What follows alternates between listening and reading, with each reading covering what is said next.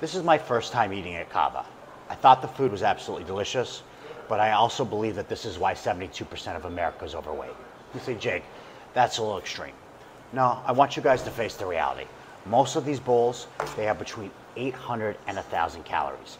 That's just way too much food, especially when you consider 75% of America isn't getting enough exercise. They aren't getting that 1.5 hour of weightlifting. They aren't getting those 2.5 hours of moderate cardio. When you consider that, if you were to have 3 1,000 calorie meals a day, of course people are going to be overweight. So what's my solution to this? Because again, the food's incredible, it's quick and it's easy, it's convenient. So how do we address a situation like this? This is the Harassa avocado. This thing has crazy feta, it has hummus, it has avocado, and it has rice. It does not need all 5 of those ingredients.